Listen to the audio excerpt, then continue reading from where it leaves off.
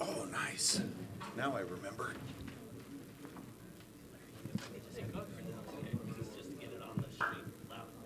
My name? No, just talk loud. Oh, I'll talk loud. Yeah. No problem. What's up, buddy? Good to see you, man. Good to see you. Another season. How's it going? Case. Good. How are you? Great. Off-season treating you all right? Tell me about some of the newcomers. I'd like to hear about the newcomers. Who has separated in the off-season? Well, I'll tell you, we've got a really solid freshman class. We've got basically one in every position, 1 through 5.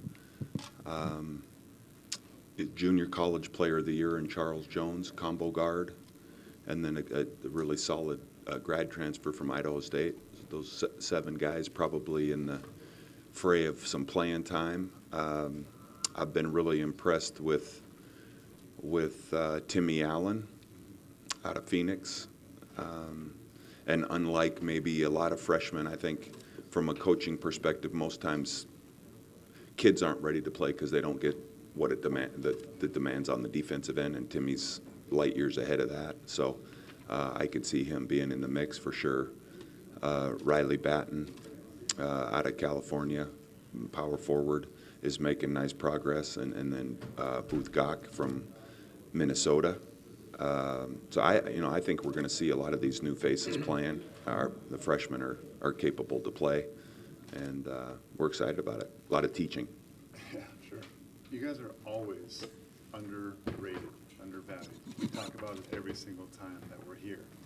This year it's probably because you have so many newcomers. But why do you think we always undervalue the Utes? Where did you vote us? Where did you think we'd finish? Right in the middle. Right in the middle. Right in the middle. That's a cop-out maybe, but right in the middle. I don't know. I think this league's got a lot of great teams when you start going down the list, and a lot of great coaches. So, the preseason polls have always been something that are interesting. I believe we finished the 2 years when we first started, we were picked 12th both years, and I think we probably set our all-time record for a distant 12th, like as 12th as 12th can be, and we managed to finish 10th one of those years and 11th. So, I don't mind. I'm comfortable kind of being the arrow rather than the target. A couple of the years that we were picked second, that was kind of new territory for us. So, it's that time of year where, the media, whoever the parties that be, need to come up with their list to give somebody to talk about, something to talk about. And we lost a lot. We lost 4 seniors that played a lot and accomplished a lot. So, from a roster point of view, I'd say we're somewhere in the middle, and eighth is not in the bottom 4. So we are somewhere in the middle. But, past results are no indication of future performance. And so, we don't pay too much attention about it. I think our guys are inspired. We're going to stay humble and hungry, and look forward to getting it started. Larry, there was testimony in the federal investigation about an associate of Kyle Kuzma being paid by a financial advisor. What have you been able to learn from that about what may have happened, and what's the school doing to investigate? Yeah, I'm not going to talk at all about Kyle Kuzma. That's a silly question. I wish I could help you, but today's not the day to talk about that, and I can't comment much about anything that I don't know, and I'm 100% clueless about anything that's going on, and leave it at that. All due respect, I don't think it's a silly question. Half of the schools in the league have been implicated. With all due respect, you don't think it's a silly question? No, I don't. Okay.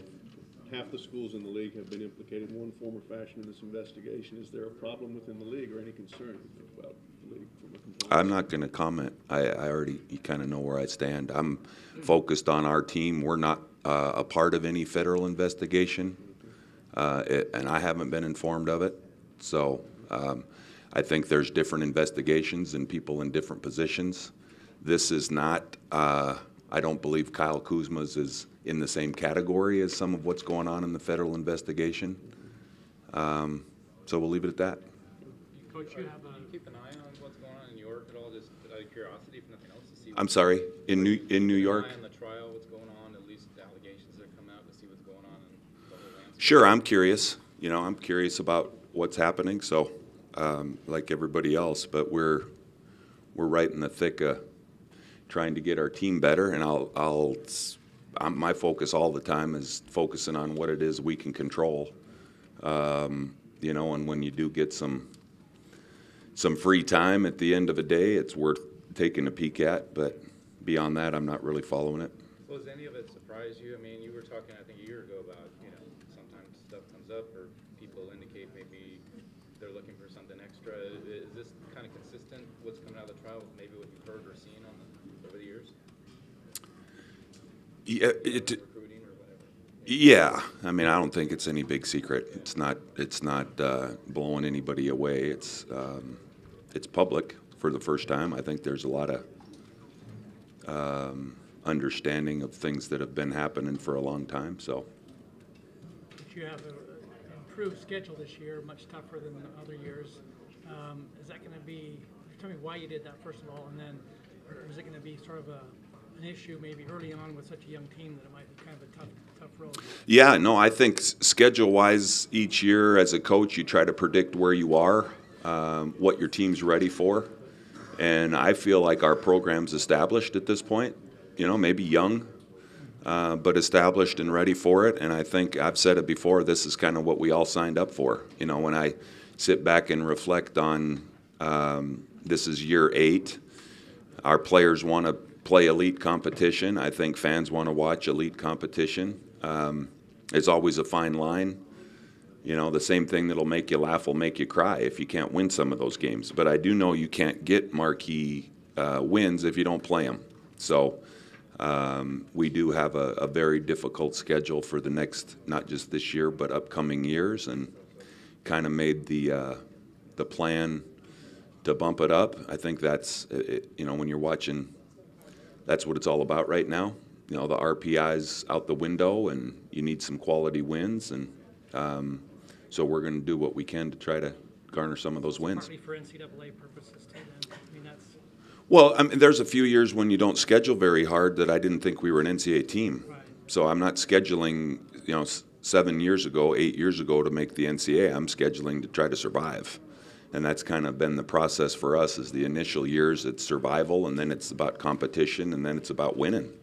And so, you know, your mindset as a coach when you're doing your schedule, I think, changes accordingly. But that's the goal, is to make the NCAA tournament. And I think with the schedule that we have this year and in any upcoming year, if we're in a discussion on Selection Sunday with the committee, the one thing I think is safe to say is that they're never going to say that they didn't play a hard enough schedule. And we can eliminate that when we get back to things we can control.